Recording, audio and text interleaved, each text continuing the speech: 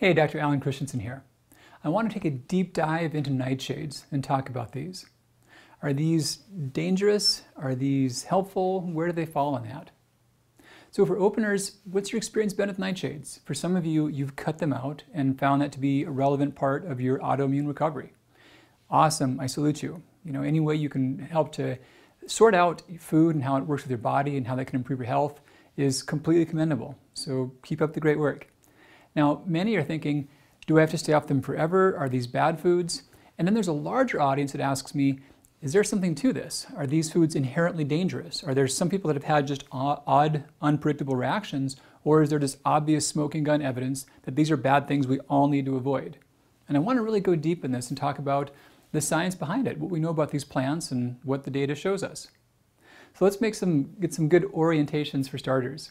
So what are the nightshades? Well, these are some plants that there are some food versions and non-food versions of these. These are also called Solanaceae plants. And we've got a lot of members in this family, things like potatoes, eggplant, tomatoes, peppers, but also non-food things like tobacco, belladonna, jimson weed, datura. And of these, some of them have some very dark berries. And especially the non-food ones, like the last few I mentioned, the belladonna, the jimson weed, the datura, they're known to be toxins, and no bones about it. They will kill you if you consume a lot of them.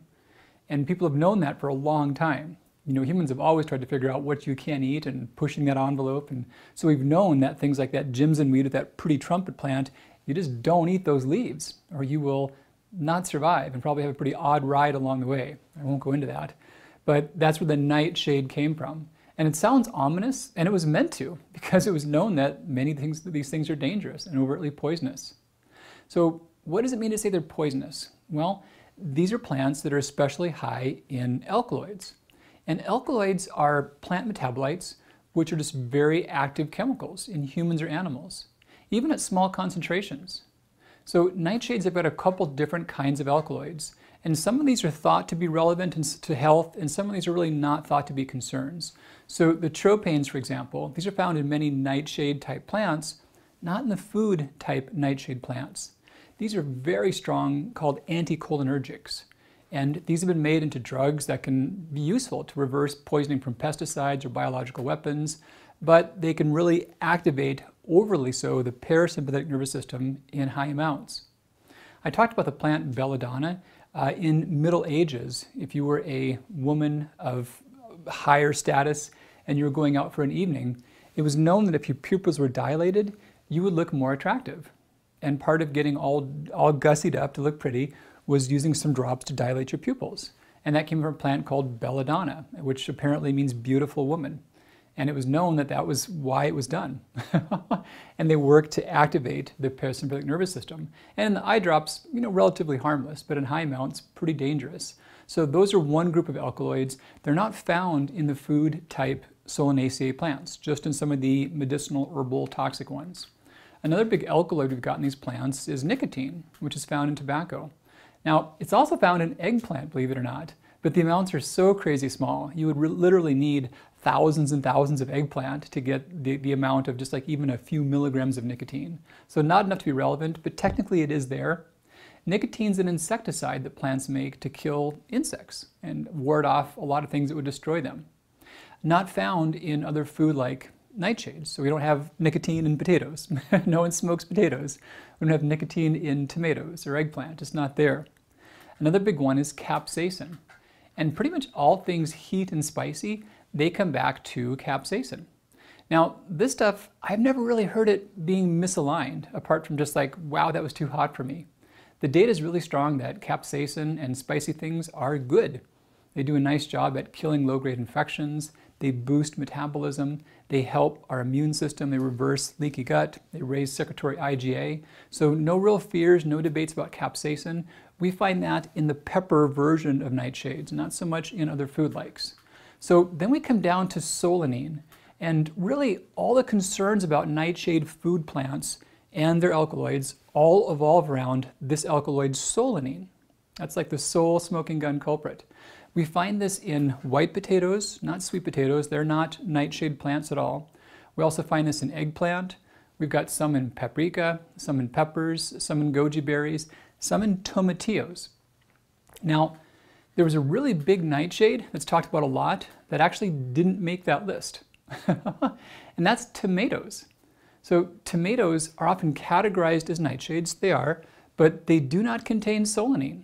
It was thought that they did, and there was thought that tomato leaves, for example, could have a toxic effect like potato leaves.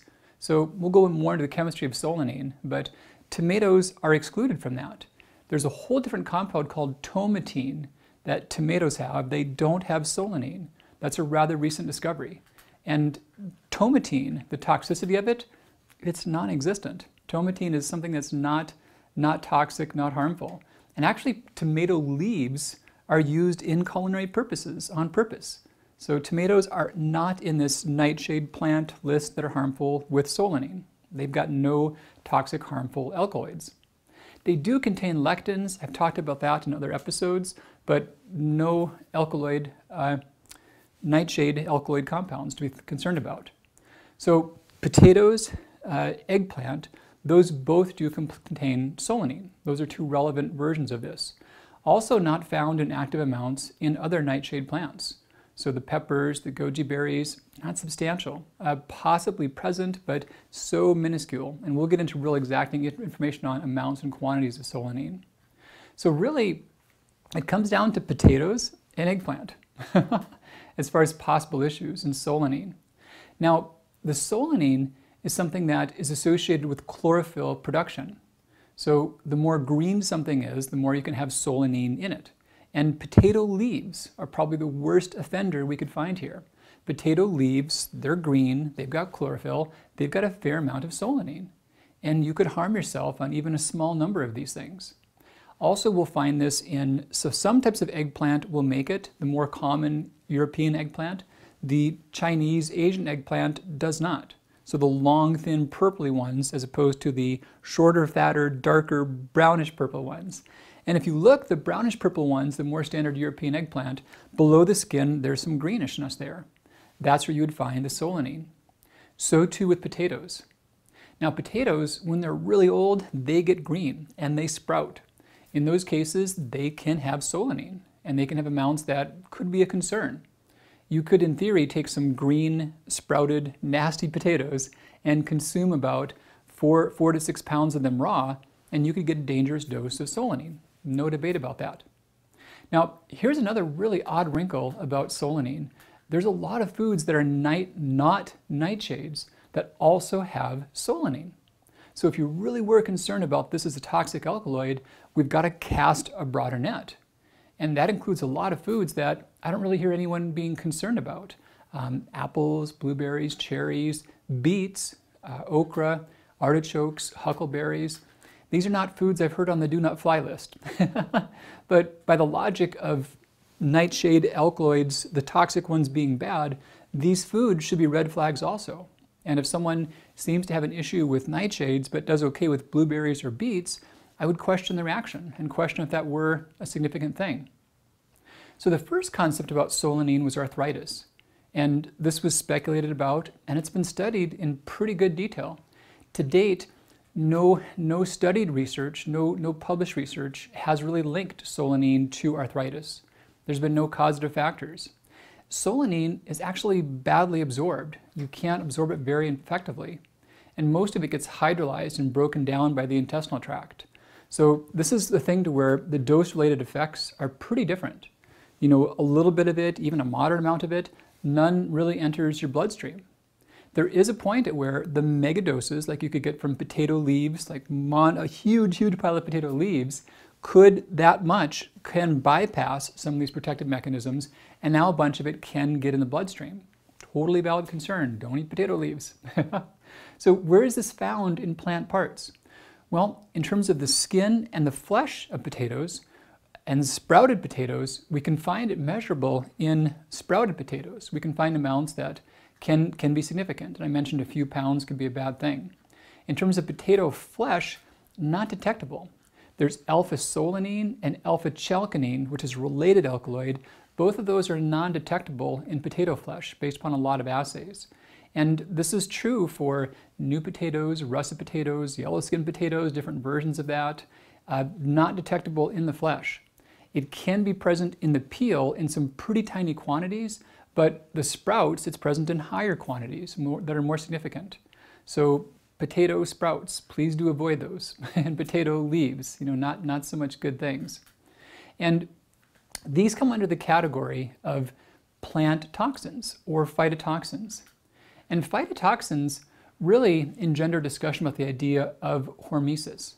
So the funny thing is that these plant toxins are in categories that are also called phytonutrients. We see a huge number of different chemicals that are found in plant foods, and many of these are known to have health beneficial effects. So what we'll see is that compounds like polyphenols, for example, those are phytotoxins. Those are also called phytonutrients. And what hormesis is describing is that the effect that these have is completely different per the dosage. The difference between a poison and a medicine is just the quantity. There's a story about just water. You can drink too much water and you can dilute your electrolytes so badly your heart can stop. And these phytochemicals, these different ones that we'll see, they're just like that. So a little tiny bit of them seems to be really good. So this is true for phenolics like phenolic acids. This is true for glycoalkaloids, which includes a category of nightshades. This is true for carotenoids. So where do we find phenolic acids? Well, apples, potatoes, grape seeds, oats, coffee, kiwi, cinnamon, plums, cherries. And then flavonoids. We get these from onions, bananas, garbanzos, chili peppers, lemons, strawberries, cabbage. And then carotenoids, carrots, cantaloupe, kale, all kinds of good foods.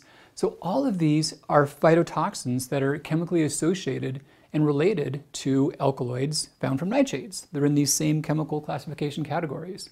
And they're all toxins, meaning if you get a lot of them just like straight into your bloodstream, they would be harmful for you. But the minuscule amount we get in plants seems to actually be helpful. And not so much because they support our chemical pathways, but because they irritate our chemical pathways. They stress our bodies. They challenge our bodies to react and do a better job at detoxifying.